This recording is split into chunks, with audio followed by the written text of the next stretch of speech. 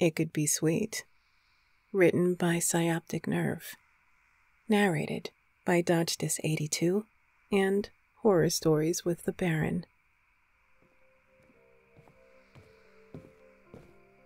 I take another glance at my phone before I go inside, disappointed to see that Cherry still hasn't replied to my message.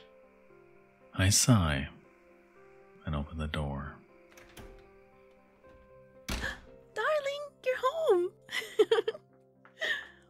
Stacy exclaims when she sees me, bustling over from the kitchen to kiss my cheek. Mwah.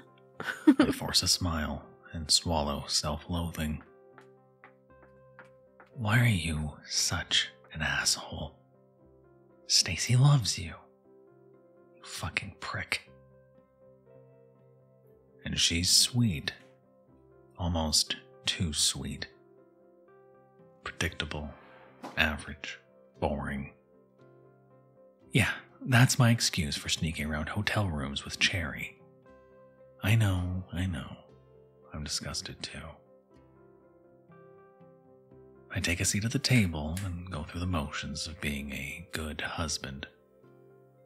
I ask her about her day, and she beams. Well, let's see. So I went for a nice jog this morning. Then I ran into Cherry, and we had a really interesting conversation. Fuck me. Cherry. Which house is that again?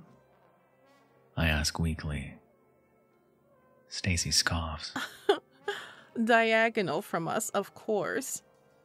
I mean, we're neighbors. You see her all the time. Oh, right. I forgot her name, I guess. I mumble. I brace myself. So silly. Gosh. Then But I went. Stacy moves on and continues chattering about the rest of her day. Remember? Thank fucking. Afterwards, I went Wait. food shopping. What did she just say? Any of the digital coupons I clipped. It was You amazing. called my office. Oh, yeah, I sure did. I told Dan he really needed to find someone else to work those late nights. I've barely seen you lately. I just don't think it's right. Well, what did he say? Oh, yeah, he said he'd talk to you about that tomorrow. Ah, Dan. I owe you for that one. You could have outed me, but you didn't. You get it, man. You get it. Well, it was going to be a surprise, but I can't wait any longer. How do you feel about having dessert first tonight? Too fucking sweet. Literally. That sounds great. Ta-da! For you, my love. It's your favorite, isn't it? She chirps, coming back over to the table and placing a pie in front of me. She slices into the crust. Warm red innards come spilling out as she scoops a piece onto my plate. A cherry pie. Does she know? What did Cherry tell her? My fork hovers over the pie. Stacy waits expectantly. Would she poison me? No, of course not. Not Stacy, not sweet Stacy. I take a small bite. Well, how is it? It's delicious. I say, taking another forkful. Good.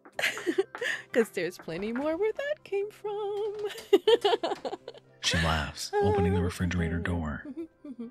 I'm taken aback. It's filled with pies. Stacy, what the... And then I start to choke. I put a hand to my mouth, gagging violently as something hard hits the back of my throat. I spit it back on my plate. Utterly repulsed, there, atop a pool of red, is a fingertip. cherries. What? What the fuck did you do? Oh, come on, darling, eat up. We wouldn't want her to go to waste.